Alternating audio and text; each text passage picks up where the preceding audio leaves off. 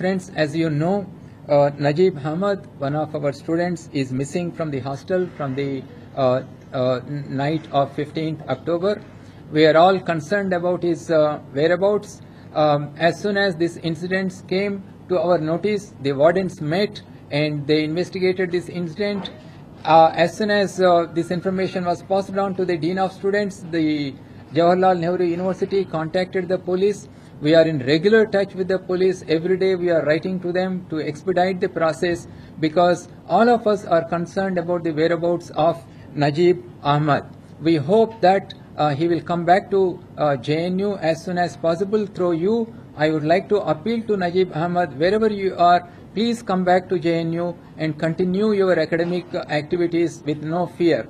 In fact, a couple of days ago, we have also appealed to Najeeb through media as well as the website, requesting him to come back.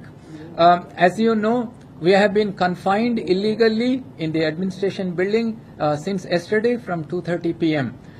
We had a series of meetings with the students explaining the whole the number of steps that we have taken in search of the missing student. However, the students are very adamant. They are not letting us go out of this building.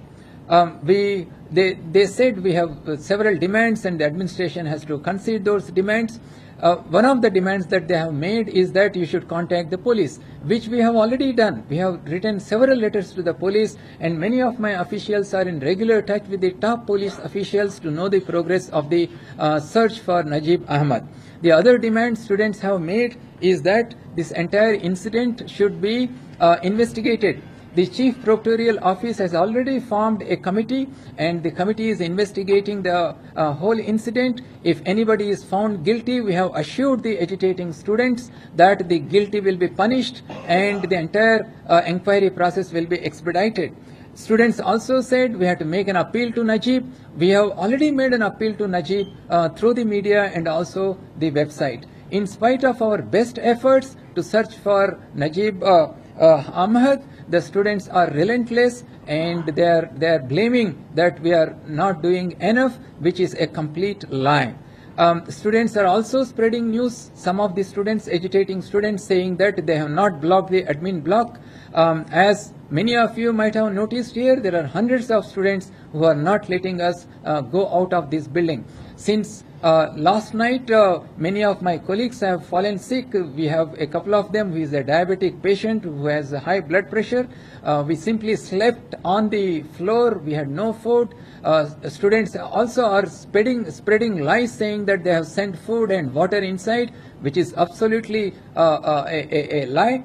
We have tried every possible means to convince the students that we have tried our best to locate Najeeb Ahmed.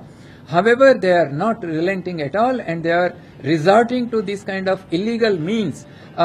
We cannot be coerced by this kind of illegal means. The university has to be run in a proper manner. The academic activities should not suffer, and we again appeal to the students not to resort to this kind of illegal activities and affect the functioning of the university.